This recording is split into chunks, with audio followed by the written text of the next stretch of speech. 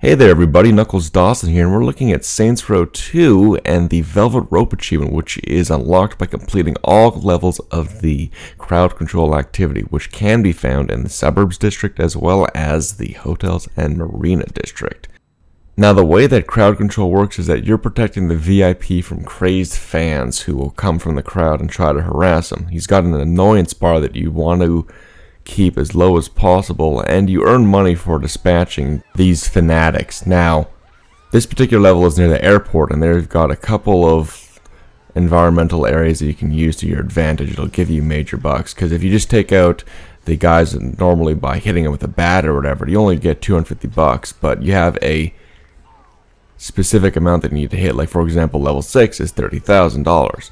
Now, you've got the sort of security thing that'll actually chew them up.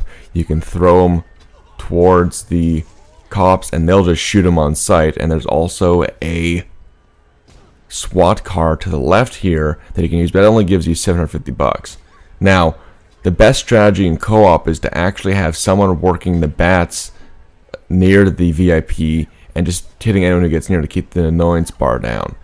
The friendly fire doesn't actually hurt you or the VIPs, so you can just swing away and not worry about it. It will knock your co-op partner down if he gets hit, though.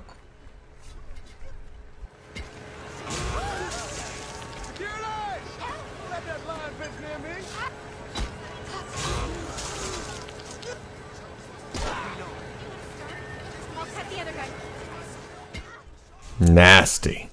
Anyway, once you get a good rhythm down, you should be able to figure it out.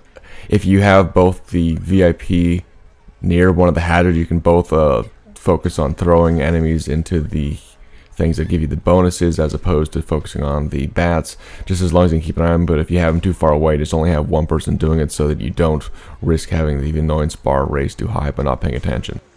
So here's an example of throwing someone into the SWAT car. Again, only 750 bucks, which is not nearly as useful as throwing someone near the cops or whatever who just shoot them for 1,000, or throwing them into the conveyor thing that chews them up into itty bitty bits.